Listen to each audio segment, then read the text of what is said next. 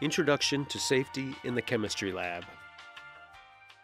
This learning activity introduces students to emergency and safety equipment and safe use of chemicals and supplies. No eating or drinking in the lab. No horseplay in the lab. In case of fire, know where the emergency fire equipment, like the fire blanket and extinguisher, is located. Know how to use equipment before you need it. For splashes and spills, know where the eye wash and body drench stations are. Know how to properly use each one. Beware of broken glass. Broken glass should be swept up and disposed of in an approved waste container. Look out for any chemical spills and inform your instructor of any spills. Pouring liquids. Pour liquids carefully into smaller containers by using a beaker and a funnel. Pour onto the side of the funnel to help reduce splashing. Obtaining liquids from a stock bottle. Wear chemical splash goggles. A lab apron or lab coat helps to protect against chemicals that can destroy clothes and injure skin.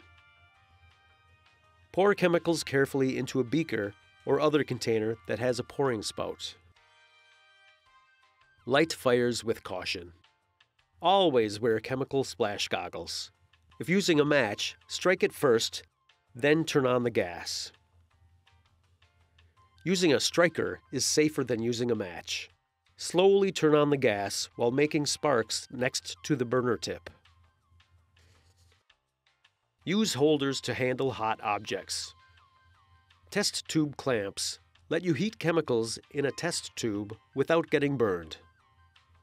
General-purpose laboratory holders allow you to move hot beakers, flasks, and other glassware safely. Ready, aim, heat. Wear chemical splash goggles and a lab apron or lab coat if required. Get ready by lighting the burner and having test tube and tongs nearby. Aim the mouth of the test tube away from you and others. Hold the test tube with a holder.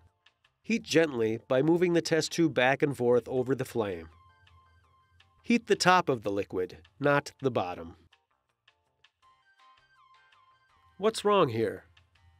Chemical splash goggles are on her head instead of over her eyes. Her hair is not tied back. An open flame is near a flammable liquid. The lab worker has long, loose sleeves, and she is not wearing an apron. Heating and stirring liquids. A combination hot plate and magnetic stirrer provides safer conditions than an open flame in many situations. Stirring is by means of a small, coated magnet placed in the bottom of the beaker.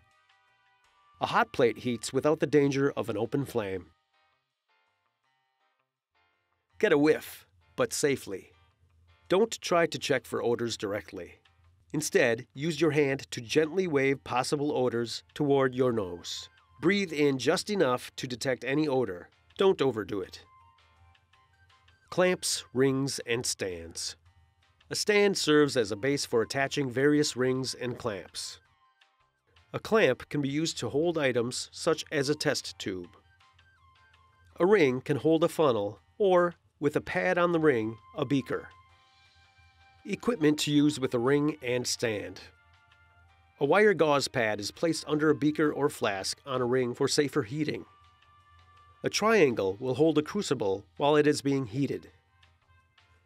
Examples of equipment being used safely.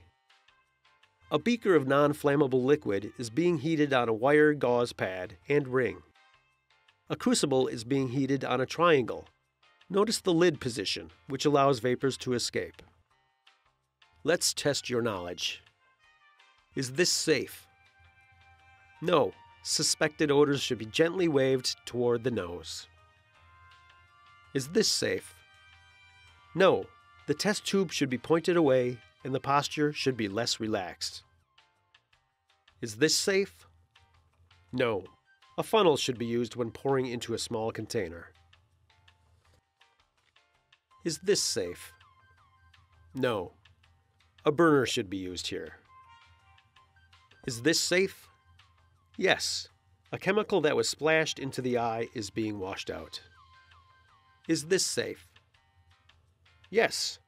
Eye protection is being worn, and a hot plate is used to heat a liquid. Is this safe? No. The top of the liquid should be heated to prevent blowout of the liquid. Is this safe? Yes. Eye protection and a lab coat are being worn. Is this safe? Yes. Eye protection and a lab coat are being worn. A funnel is being used for pouring into a small container. Is this safe? Yes.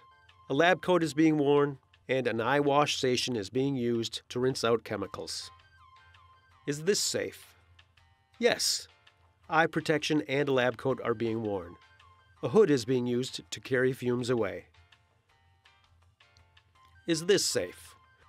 No. Although eye protection and a lab coat are being worn, and a hood is being used, the lab worker should be paying attention to what she is doing. Is this safe? Yes. Hood, eye protection, and lab coat are all in use. And finally, is this safe? No. The worker needs to keep an eye on what she is pouring. Congratulations! You have completed this activity, Introduction to Safety in the Chemistry Lab.